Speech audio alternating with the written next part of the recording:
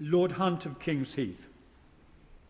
My Lords, I beg leave to ask the question standing in my name on the order paper. Berridge. My Lords, the Government recently announced our response to and the results of the consultation on the Gender Recognition Act. We are now focusing on digitising and streamlining the process and reducing the fee. We hope these changes will make the process less bureaucratic for transgender people. At this stage, we are not proposing further legislative guidance, but we will keep this under review. Lord Hunt.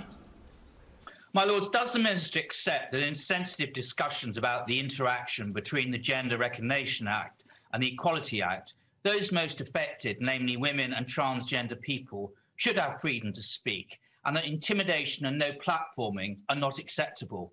Will the Government reiterate its belief in the importance of single-sex places provided by the Equality Act and make it clear to public bodies that it's not acceptable to insist on gender-neutral services at the expense of providing women-only safe spaces in refuge and rape crisis centres? Thank you.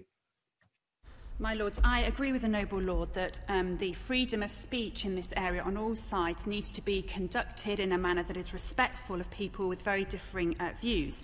And yes, indeed, the Equality Act has an exemption so that single-sex spaces can be provided, and actually where it is justified, somebody can be refused access where it is justified to that space. Lord Treesman. My Lords, I'm sure that the Minister today will explicitly commit the Government to sticking to the statutory definitions required for collecting data in respect of sex discrimination, and will guide ACAS to do so. Since gender identification would not provide reliable data for statistical analysis purposes, needed to understand historical patterns, what advice will the Government give to ensure complete clarity in the data required to comply with the legislation?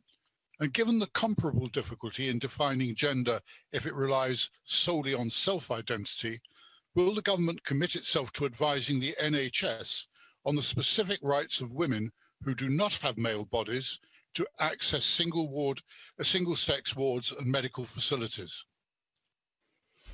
My Lords, as I've outlined, the NHS as a public body knows that it's the Equality Act that outlines its provision of services, so single-sex wards can be provided, and there is specific guidance, the NHS guidance, that at present states that transgender people should be accommodated according to their presentation, but that decisions need to be made in the best interests of patients, and we leave it to frontline clinicians who are aware of the circumstances on their wards and in their hospitals to make those decisions.